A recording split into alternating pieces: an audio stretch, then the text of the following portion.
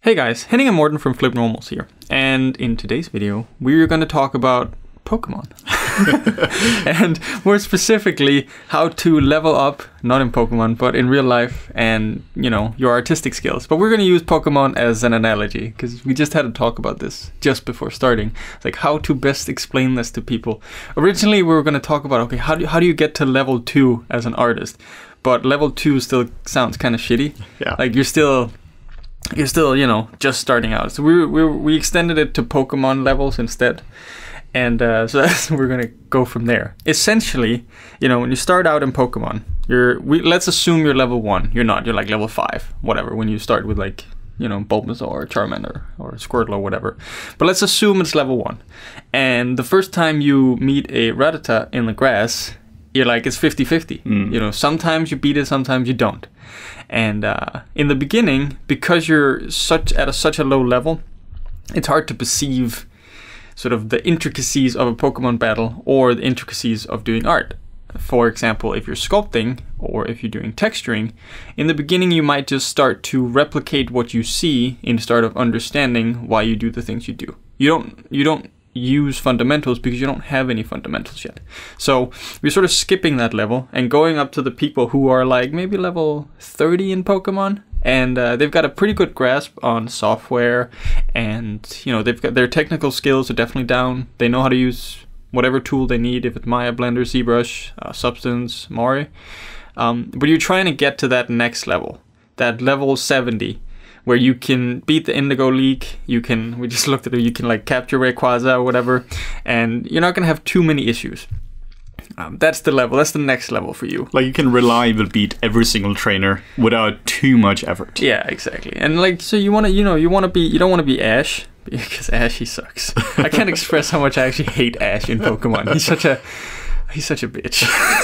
Like, Ash in Pokemon is probably one of my least favorite characters in history. Probably. Because he's so weak. And he never ages. He never ages either, but like he also doesn't ever really win. Yeah. He's like, Ash is like the perfect representation of a mediocre Pokemon trainer. You don't want to be that. No. You want to be Red. You know, Red, he is badass, and he's the man, he's the king. So you want to be like Red, don't be like Ash. And you know, don't be like Misty or Brock either. No one cares about them. I'm probably getting like a little sidetracked here, but we have a point here. Trust us. We're trying to get to level 70. Yeah. Essentially. And you are now at level 30. Yeah. Like you're a decent artist at this point. And you've beaten a few gyms, and you know your way around a few Pokemon, and at this point you probably have started to grasp the intricacies of weaknesses against different Pokemon. But you still might be brute forcing it. Yeah. You still might, against a fire Pokemon, you might still be using water, which is just insanely overpowered. Yeah.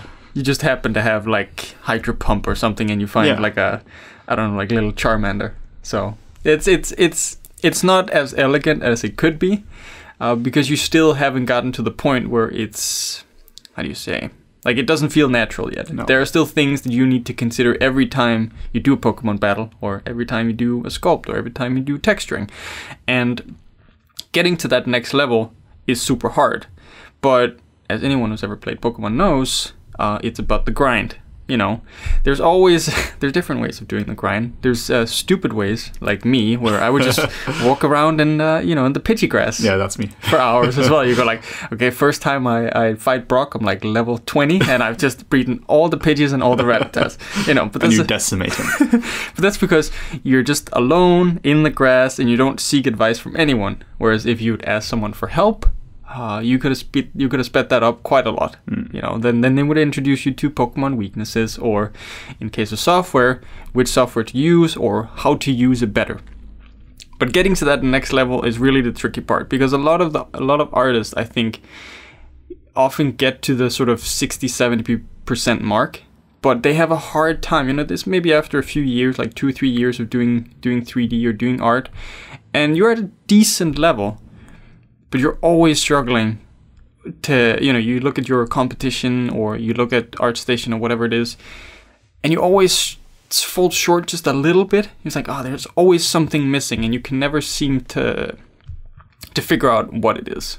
It's like you've hit your cap. You can take your art up to like 60%. You know, it's it's better than a lot of people's, but it's also a lot worse than a lot of other people's. And you're trying to figure out how you can get there.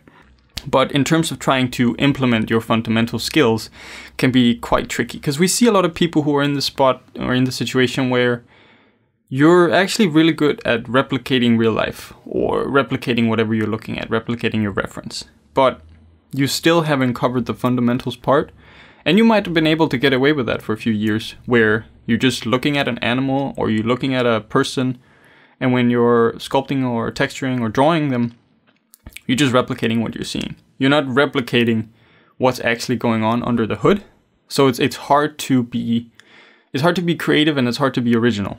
Because but it looks all right. Yeah, what you're doing now, at this point, it looks fine. Yeah, but the problem is you can only... like, you only perceive as much as your eyes have been trained to see. And if you don't have that, if you don't have the fundamentals behind you, then you're only able to replicate what you see, but you might not be seeing everything. Yeah. And you definitely don't understand what's causing what you're seeing, if that makes any sense. Yeah. Particularly when it comes to something like anatomy or shaders or whatever it might be, you might just be looking at the animal, you might be looking at the elephant, and you can do a pretty good one. But if you were to do your own original designs, like, it would fall flat immediately. Yeah. Replication is one thing, but the moment you're trying to do anything creative, you have to understand fundamentals. Yeah. If you don't understand fundamental anatomy and you're trying to make a hybrid between an elephant and a moose or whatever it might be, like that, it can't work. Because you need to be able to mix and match and blend it together. So one of the ways we're thinking about this as well is when you're doing shading and texturing. It's so easy today to get up to 60%, particularly with all the pre-made shaders. It could be just a shader pack, or it could be in Substance. We have so many smart materials. We've been talking about this in some of our other videos as well, where you can drag and drop a shader and it looks pretty good. It looks all right. Yeah. And maybe in some cases it actually looks exactly what you need to. If you have like a glass shader or whatever, maybe drag and drop is fine. Or you have a plastic shader, metal, whatever it might be. So you have some rust and that looks really cool. But you oftentimes get stuck at 60%. Because if you just drag and drop the shader, now you don't understand anything about shading. No. You don't understand how the PBR shader works. You don't understand how real world works. You just drag and drop and it looks pretty good. But you have no idea why. So if you have a material of perfect shaders, maybe you're fine. Or maybe if you're only aiming for 60%, you might be fine. But the problem is if you want to do something original, like you're doing a robot or whatever it might be, and it has a very specific shaders, you can't just rely on pre-made stuff. This is where you got to go back to the fundamentals. With the Pokemon battle, right now you're trying to just use bite on something or Hydro Pump or something. You're just straight up brute forcing away out of it without having an elegant approach to it. A more elegant approach to texturing, for instance, it is not waiting for a better version of Substance to come out with more shaders or to buy another shader pack. The more elegant version here is to understand not even how the shader works, but just how light works in real life. If you're looking at something and don't just try to figure out what is a bump map, what can be solved with speckled roughness or whatnot, but understand how the material itself works more on like a molecular level. Why is something more shiny than something else? Why is mirror? Well, why is that perfectly reflective while something like a couch isn't? Why can't you look at yourself in a couch? Can't the couch just be a mirror? Exactly. And it sounds like a stupid example, but there is clearly a fundamental difference in those two materials, and you got to understand why. What I used to do when I was doing skin shading was the non-elegant way. That was throwing Hydro Pump at Charizard, but being overpowered. So it kind of works. What I would do is I would Google skin shader materials in whatever software I was using, and would just replicate the values there without understanding it. It looked really good in the examples I was looking at, but mine, they never really worked, because skin shading is not about specific numbers in a shader. It's about a deeper understanding of how skin works, how blemishes bump, and basically how a human works. And the artists I was looking at, they had all the fundamentals down. They understood all of that. While I was just replicating the final level of the shader. Yeah, here are your settings. Put those settings in. Yeah. Skin shader. Yeah, boom. And it worked for them. It didn't work for me. Yeah, and the problem is then you can't troubleshoot it. No, it's kind of like more Pokemon analogies. If you like, so let's say you're a level. Okay, so how does it works in Pokemon, right? So with gyms, right? So you can only control Pokemon up to a certain level based on how many gyms you've beaten. So let's say you can control Pokemon up to level 30 because you've beaten like 2 gyms or 3 gyms or whatever. All of a sudden, you find a Mewtwo or a Charizard or something that's level 70, and you can't control them yet. But so this is equivalent to your shading. Trust me. We have a plan here. Well, maybe. Let's see where it takes us. So there you go. You throw out the Pokeball and you have your Mewtwo battle for you, and your Mewtwo is level 70. I know Mewtwo's not level 70 in Pokemon, whatever.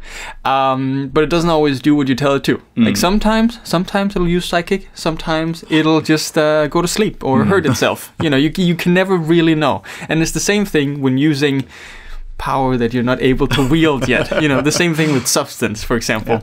If you're just using smart materials, that's like you being a Pokemon trainer that can control Pokemon up to level 30. You don't understand why you're using the smart materials, and sometimes they do what you want them to, but sometimes they don't. And if they don't do what you want them to, you don't know how to fix them or how to correct them yet, because you don't know anything about the shading workflow yet.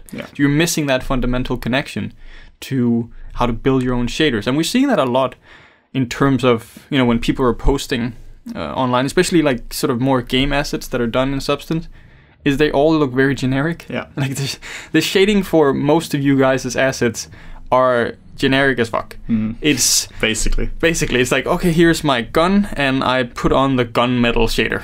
And then I have some, just a few scratches on the corners, because that's where scratches always accumulates. On all corners. On all corners. There's not variation in it, and it's like black gunmetal here, and then like black plastic there, and a gray metal shader there, and that's it.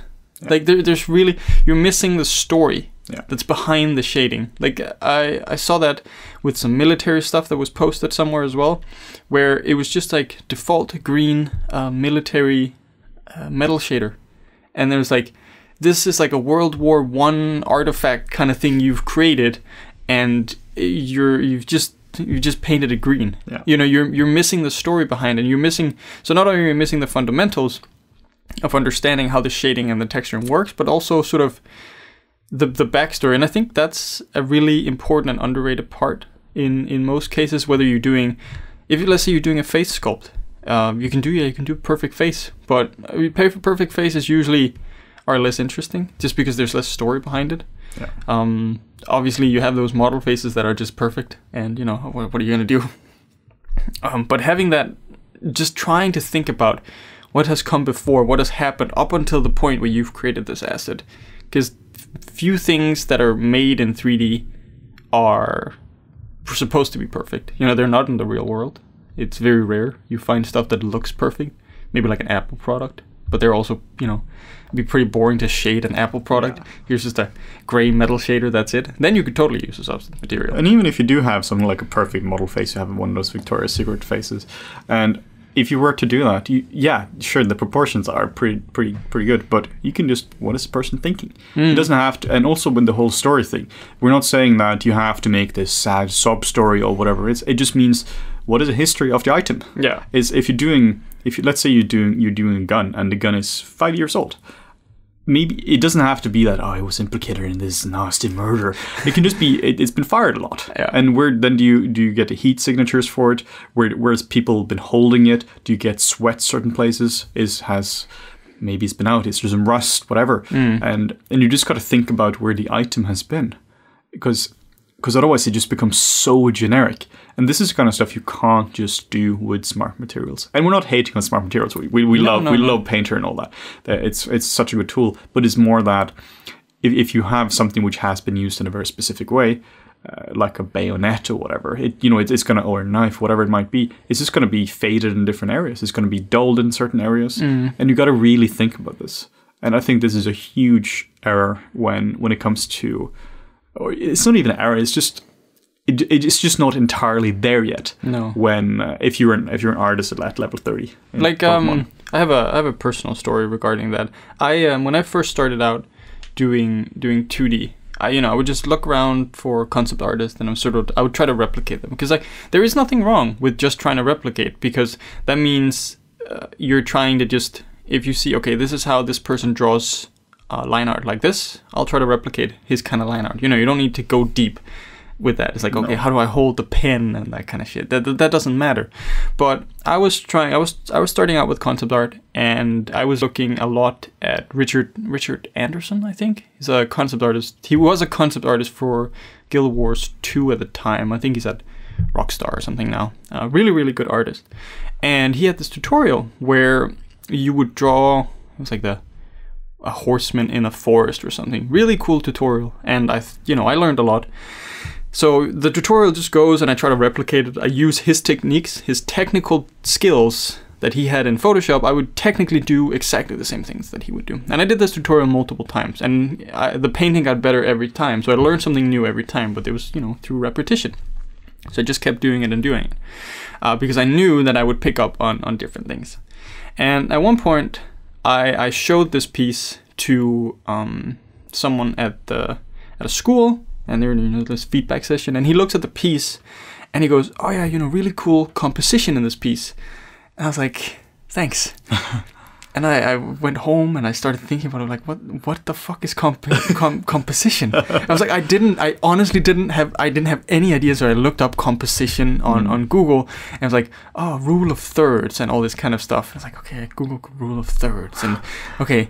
Yeah, I mean, I guess it has good composition, but I didn't understand all the things, because you can't just be like, okay, I will make good composition now. No, because good composition comes from so many things. What I thought I understand about composition was, okay, the writer is on the top right of the screen. He perfect, rule of third grid and all that kind of stuff. I was like, no, you've completely misunderstood the point. This was it was because the picture was really well balanced in terms of lighting, color, focus, contrast, shape.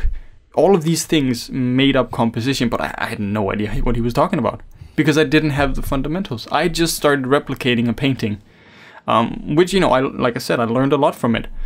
But my paintings started getting better. Like at that point, I could only replicate. I couldn't make something up from my mind, because I didn't understand what good composition was. So maybe technically I could make some cool colors, I could make good lighting, but my composition was trash because I fundamentally didn't understand it yet. It's pretty interesting. Yeah, I had the same thing with composition. It was always rule of thirds. Yeah, exactly. And then we went to school, and Morten and I went to the same school, and we had the same art classes. And when we had our teacher Lawrence, he explained what composition actually was. He didn't even talk about rule of thirds.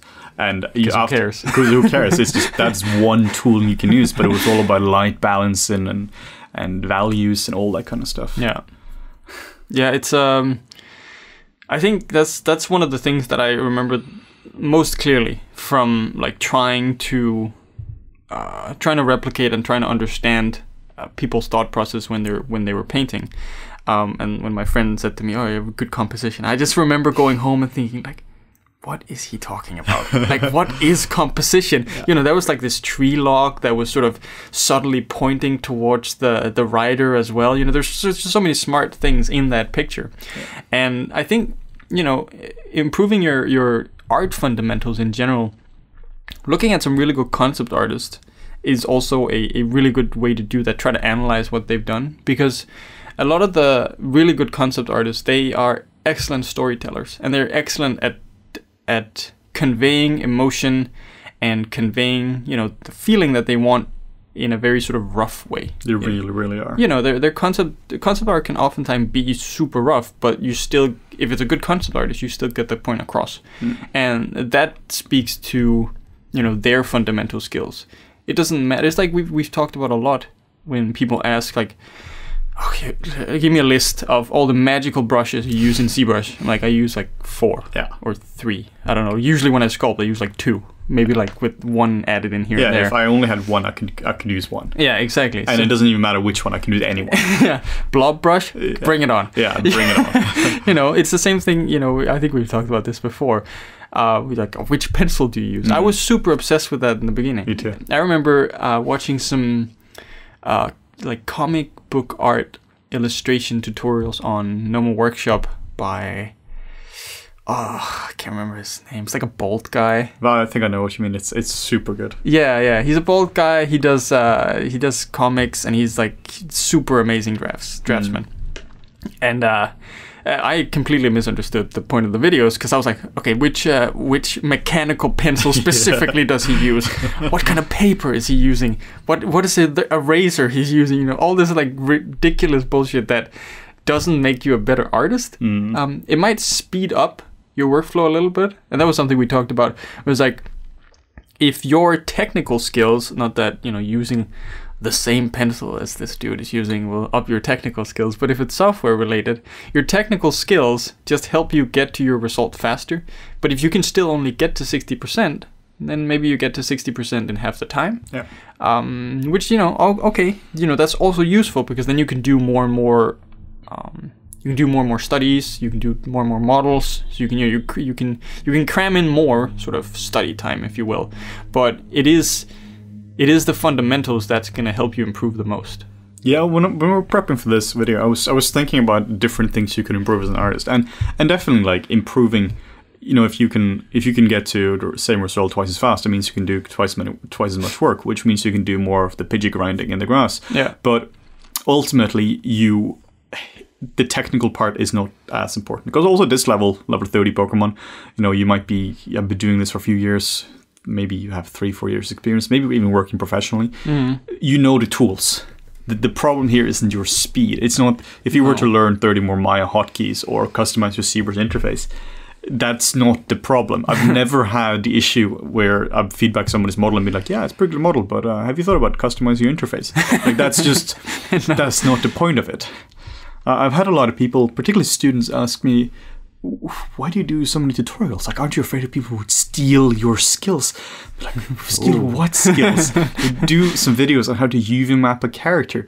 Yeah, cool. That's a technical thing. Yeah. What separates somebody with more experience than somebody who's more beginner is not if you know what tool to use. If you use the symmetrize tool in Maya or whatnot, it's do you understand how the overall process works? Do you understand anatomy to a deeper level? When you're doing, if let's say you're faster at UV mapping, that just means you can do texturing faster. Yeah. It doesn't matter if you can do texturing faster if you still only using smart materials and you don't understand how anything actually works, how light behaves. So no, I'm not at all afraid that people will steal our techniques. It's more, you know, you just got to share it. I think an interesting one I just thought of is someone on our Discord linked this a while ago. It was a live stream of what's his name? The dude who always does sexy women, hazardous art or something, Sardis or something. Like the dude from who's in New Zealand or something. Oh yeah, John Troy Nickel. That's the guy. And someone linked like a video of him where they asked him, okay, what do you think about Marvelous Designer? And he was like, ugh, Marvelous Designers for pussies. And, you know, people were like, oh, sick burn. And like, oh, FlippedNormals, they do a lot of Marvelous Designer stuff. And it's like, no, it's true. It is for pussies. And like, let me try to explain this, because if you're sculpting, so like if you only know Marvelous Designer, right? And Marvelous Designer is an amazing tool, and I use it a lot, and I love it. But it's easy. Like Marvelous Designer is easy. Like, you don't have to do anything. You don't have to think. You just have to drag and drop, and then you have to know some stuff about fabrics. That's about it. But if you have to sculpt fabrics yourself, that's a whole different level. Not even comparable. Like, sculpting cloth and sculpting fabric, realistically, mind you, is one of the hardest things you can do. Because it's such a chaotic, organic... There are rules. There are clear rules. I think there's like 3 or 4 different kinds of folds that you can have, and that's it. Fabric doesn't do anything more than that. But anyone who's doing Marvelous Designer, I would definitely still recommend them to just try to sculpt something, because then you understand why do the folds behave like this, and then maybe you can, when you're doing Marvelous Designer, you can start to direct it a little bit more. You can say like, you want folds and wrinkles here, because I think this would look better. It might not always correspond with what is as realistic as possible, but I think artistically this would convey what I want in the fabric better. Yeah, and we have a tutorial on this as well, which uses Marvelous Designer and ZBrush together. Yeah. And Marvelous Designer is just one part of it. And then once your Marvelous Designer stuff is done, you take it into ZBrush and you sculpt more on it. But you can only do that if you understand the fundamentals. Yeah. I saw a piece the other day which it was about cloth, and I was like, maybe you should, instead of sculpting, you should use Marvelous Designer on it. And he was like, but I did. And then I sculpted it afterwards. But now it just looked like a sculpt because he didn't know the fundamentals of sculpting. So he broke it afterwards. Yeah, exactly. It looked really good from Marvelous, but then if you don't know the fundamentals, then you only will get to 60%. Yeah. Yeah, I'm trying to think. There's got to be like some fundamental stuff you can do with particles as well. I don't know what that would be, like Simid in Houdini, but you know, maybe it's like you could have like maybe it's physics. Yeah, your understanding of color theory maybe helps, and like but I think the artistic fundamental skills help you in whatever field it is you're doing within art, because even let's say it's just you're doing you're simming particles and it's like dust, every time a foot lands. There's ways you can art direct that yourself. Like if it's just like generic, this is how the volume works, poof, it's blown out. But if you can direct somehow, we're like, okay, I'll just add a wind thing here to blow it a little bit like that, add some turbulence just to just make it a little more visually interesting. I think there's so many ways artistically you can, up your game by complementing your skills with fundamentals. And it's not that you activate the fundamental skills. No. It's just always there. If you're doing some kind of Houdini dust sim, you wouldn't be like, oh, okay, I gotta remember my art fundamentals. No, you just know them. It's kind of like body fundamentals. You just know how to walk. You don't have to think about that. So it's just a constant skill you always have. And that's why we recommended that you watch the observation video first, or afterwards, whatever you prefer, because that is really like the true separation. Yeah. And it's not hotkeys. Like I think like 5 or 6 years ago, I decided that I wanted to be better at faces, and I wanted to understand expressions better, and I wanted to be better at, coming up with faces myself. So what I did was I sat down with some Philippe Ferreau videos, and he's amazing. I love Philippe Ferreau. If you're into face sculpting, you should check out his videos for sure. And I just started doing what he was doing. Mind you, I had a grasp on the fundamentals already. Not, of anatomy and of the face, yes, but not to the same extent that he does, obviously. And his stuff is traditional clay, and you were doing ZBrush. He's a god, So, but it was still, at that point, I was trying to replicate, but with a fundamental understanding, and that meant that my progression was really quick, and I could see improvement from each sculpt, like from one sculpt to the next. Because I was at that point where, okay, I got a solid grasp. I'm not the best artist out there, but I think I know what I'm doing. And then I just added repetition to sort of like, my everyday. And I sculpted a face every day. It was a quick sculpt, maybe some expression in there. It was kids, it was women, it was men, it was everything, different kind of races, whatever it was. I just tried everything just to up my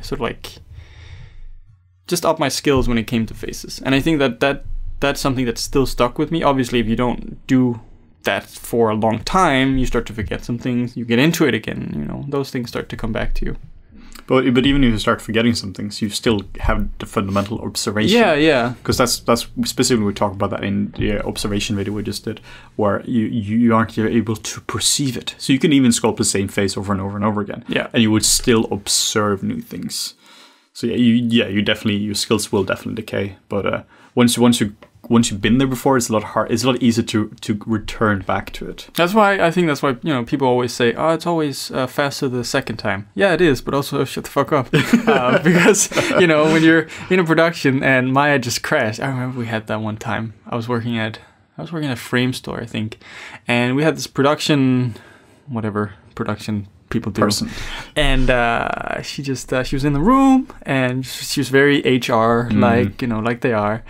And a friend of mine, he had been working in Maya, and all of a sudden Maya crashed us. And it's been like I think 4 hours since he saved. And he went like, fuck. And she was no offense, very American. And he just turns around, he's like, excuse me. And all of us were just like, oh, you shut up now. You don't know the pain. Like, I don't care how much love you put into your spreadsheet. No. You don't know the pain of doing cables for 4 hours, having it crash, and just go like, I need to redo this. I need some air, and I just need to let out just a big burst of just violent words. And like everyone just turned around to her, be like, no, don't. Just you leave the room now. You know, he needs some space now. This is an anger zone now. Yeah. And there are certain cases, you know, where doing it the same. I mean, and even doing those cables 4 hours afterwards. Yeah, he's gonna be now. It's only gonna take him like 2.5 or 3 hours, but that still sucks. 3 hours and 50 minutes. Yeah, now you don't have to think so much about the creative process. Now, well, creative process, laying out cable, I don't know, but like set dressing. Let's call it set dressing. You don't have to think about that so much anymore. Yeah. Now it's just boring labor part of laying them out. It's the same thing. Let's say you're doing a painting, a traditional painting, and someone... oil paint, someone sprays the thing on that makes all your oils go like, and then now they're all on the floor. Yeah, you know, you're probably going to be, I wouldn't say twice as fast. You're definitely going to be faster the second time around, but you're not gonna have fun doing it. No. So I understand and I agree, sort of like to an extent, the validity of saying, okay, it's always faster the second time around. But because also shut up. But also shut up, because it's not fun. It's like being, well, no, I haven't been stabbed, but I assume that's what like being stabbed is like.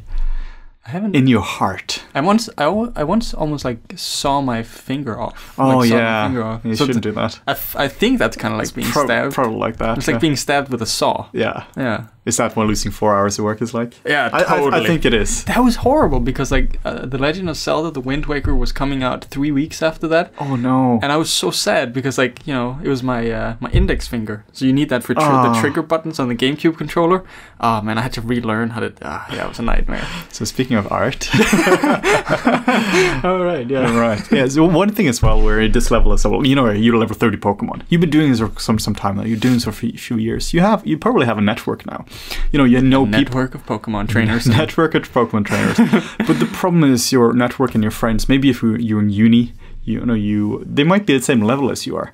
This is where it's critical that you find somebody better than you. If you just keep getting advice from people who are at the same level, then you know you're gonna keep doing what you've always been doing. Or in worst case, people that aren't at your level. You know. Yeah. That also happens. Yeah, you can get wrong feedback. Yeah, or you can get validation that what you're doing is totally awesome when it's not. Or maybe the work is fine, and they're like, yeah, it's okay, but you need better than okay. Yeah, this might come off as super arrogant, but you know, whatever. I had a friend who I have a friend who I went to the same school with, and I remember we talked about this in terms of skills. He's a concept artist, fantastic concept artist. And I mean, by far, he was the best in his class. There was like no dispute about that. And I remember we sat down at one point talking about skills, and he'd been working professionally for like 3 or 4 years before he actually came to the school. And it wasn't amazing for him because his artistic level was so high that for 3 years, he only surrounded himself with people who were worse than him. Like there was legit no one, not even close. There was not even someone who was close to his level. So in the environment of trying to improve, he didn't find any competition. He didn't find anyone who could sort of inspire him to be better.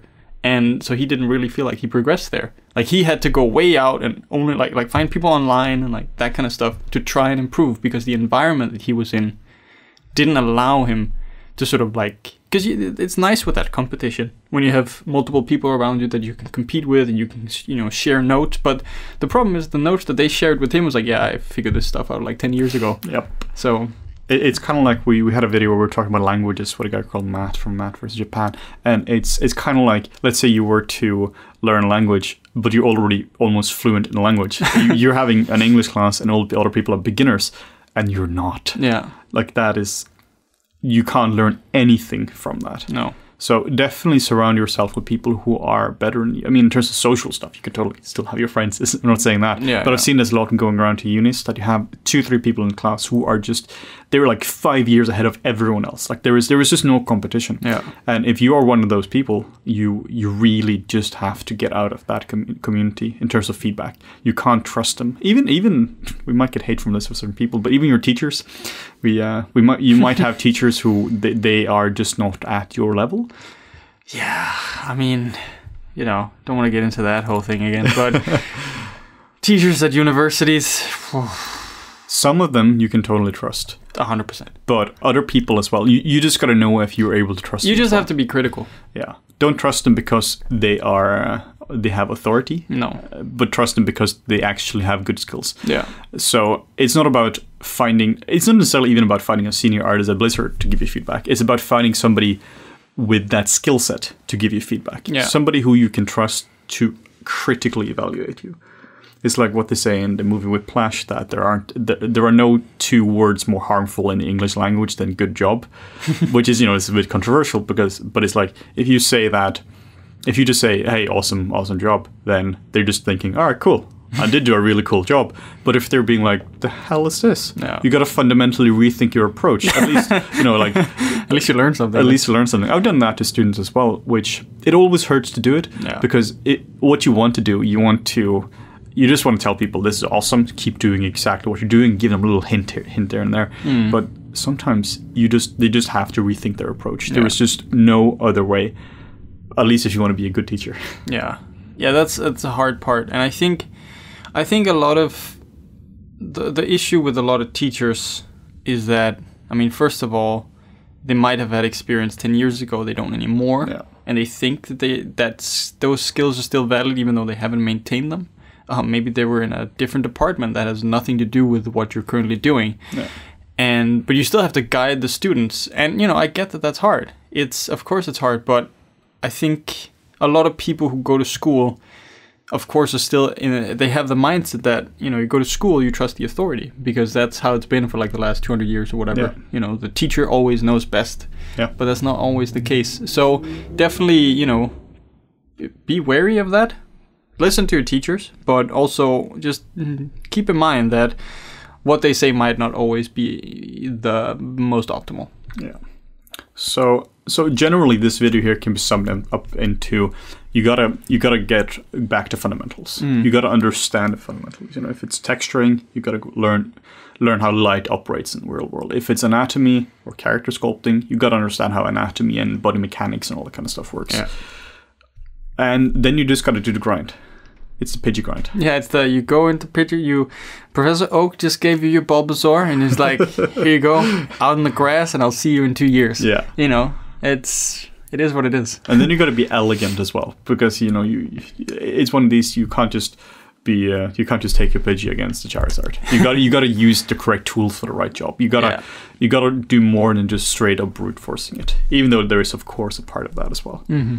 So, for example, I might not be like the most hard surface modeler in the world, but I still have a good grasp on, just in terms of just design and modeling. Yeah. So even though I don't know every single tool in ZBrush to do the crazy organic sci-fi kind of hard surface, that doesn't mean that I can't do it. No. It's just that's where my technical skills in ZBrush, for example, aren't at the level of someone who's only doing hard surface. No. But in terms of the artistic skills, I would be able to reproduce that. So that's like, you might not be able to get there as fast if you're lacking some of the technical skills, but with the artistic skills and the fundamentals, you can always get there.